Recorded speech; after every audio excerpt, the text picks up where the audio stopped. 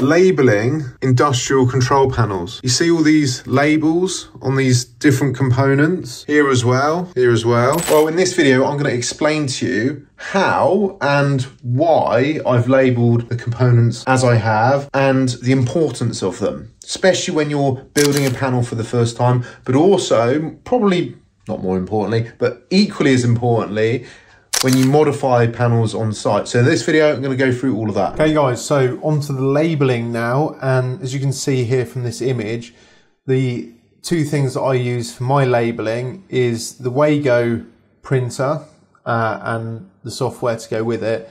And pretty standard, I think most people will have one of these brother printers. So those are the two things I use for labeling control panels. So yeah, as you can see here, this is the software for the Wago printer, and it just makes labeling terminal blocks so much easier, and you can use it for labeling all sorts of different things.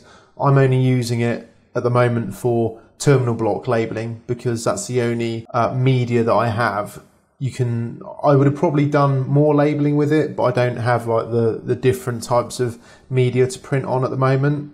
So yeah, this is what it looks like doing the designs for the terminal blocks. It's really, really good. You can see here, this is how the setup of it is. You've just got a reel of media here. It goes into the printer and then you connect it to your computer and use the software to do the printing and whatnot. There's another angle. Highly recommend getting some tweezers for this part. It's really, really fiddly and trying to stick labels. This is more so for the actual labels in the brother printer. It's really hard to actually get them stuck down to the back plate or trunking when they're really small labels. So yeah, I highly recommend getting some tweezers as well. I typically use this 45-degree angled one. On the power terminals on the left hand side, I didn't actually use the Wago printer because, as you can see, there's lots of different levels here, and I'd already put these standard idents or labels there, so I just left it. Also on the other side, the BMS side, you can see in the drawings that I have labeled them BMS 1, 2, 3, 4, etc. So yeah, it made more sense here for me to actually label them BMS and then the number. There's not so many different levels here, so I didn't have to cut lots of different individual labels, so it made more sense doing it on this side. So yeah, BMS 1 through to 18, and also the KNX label as well for our outgoing KNX cable. I've done a similar thing for the neutral bar or neutral buzz bar, and then same thing for 24 volt AC, the 200 circuit, and the 10 volt DC as well. And I've also just added in the circuit number as well. Also use the Wago printer for the relays. So all the relays from 1 to 33 is just one continuous label. That was really good. So that's going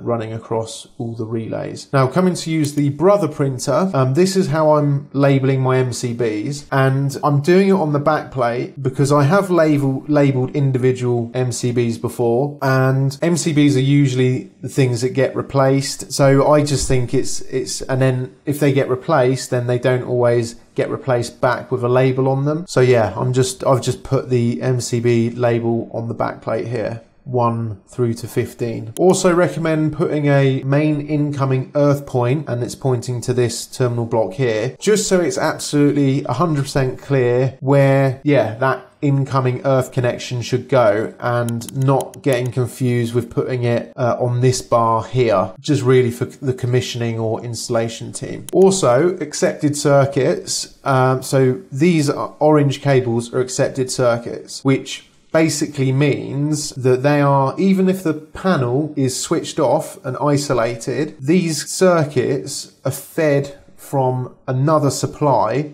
and in our case is the overdoor heaters, and they could be providing a 230 volt supply or signal or whatever you want to call it back into this panel, even if the panel's switched off. So this is where it's really important to let people know who are working on the panel that even if the panel's off, these are still 230 volt live potentially. So just being very clear with that label, warning potential live 230 volt AC circuits when system isolated, terminals 9 to 12, so 9 to 12. I put this here because it's very, very clear, but it is on the trunking, which over time trunking does get lost, or that it might not get put on in the right place. So I've also just added a smaller label here. But what you've got to bear in mind is this is probably going to be covered up with outgoing cables once it's commissioned, so people won't necessarily be able to see that as easy. So basically that's why I've put 2 labels there. And then this is kind of just an extra nice to have, really, just to point out to the commissioning installation guys that this top piece of trunking is for the electrical installation cables. So I've done that on both the power side and the BMS side. Also, I've got a load of these like pre-made up stickers from Cablecraft. So whatever the voltage is of your panel, in this case it's a 230 volt panel, but it might be in your case a 410 panel. Just make sure that you put this danger voltage label on the front of your panel,